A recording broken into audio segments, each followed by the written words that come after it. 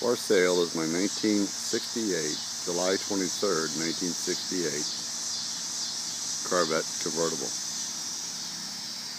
It is a numbers matching beauty. We'll take a walk around the car, showing you the body. Tires are about 2 years old. Aftermarket luggage rack. That was not a factory option in '68. Bumpers were re-chromed just a year ago. I think it shows well. Take a look at the interior. Have the dash pad replaced. Let's open the door. The door panels, both passenger and drivers, were replaced just a year ago. Carpet replaced. Console center. Steering wheel's original. Seats.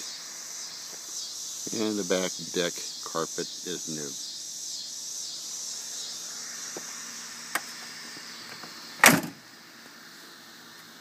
Continue to go around the car. Get into the engine compartment. 327, 300 horsepower, again, matching numbers car. Radiator redone, pulled and core 2 years ago. Air conditioned car, but it's minus the compressor. Since I've had the car, I've not had the compressor. I also do not have the hard top, just a convertible top. Convertible top is in fair condition. And for the serious enthusiast, should be replaced. Could be replaced. We're going to start the car. Show you this engine compartment first. It's clean.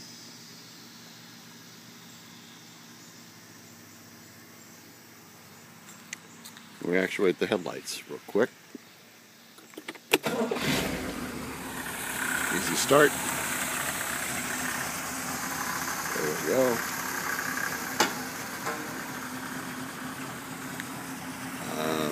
I am a fanatic when it comes to this car. Doesn't get rained on. Doesn't get driven hard.